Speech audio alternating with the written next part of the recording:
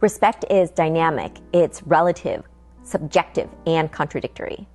I'm Dr. Julie Pham, and I'm going to show you what I mean by reading a scenario from my book, The 7 Forms of Respect, a guide to transforming your communication and relationships at work. I'll be reading from the chapter on the form of respect called punctuality, which is about honoring time constraints. Here is scenario number 1. You plan to take the bus to a 1-hour meeting with some coworkers and some partners. However, the bus is running late. If you wait for it, you will be 15 minutes late for the meeting. You are not leading the meeting.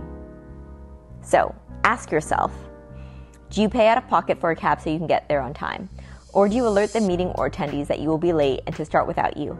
Or do you ask to call in for the first 15 minutes? What else might you do? What would you do if this meeting was with those who had more power than you?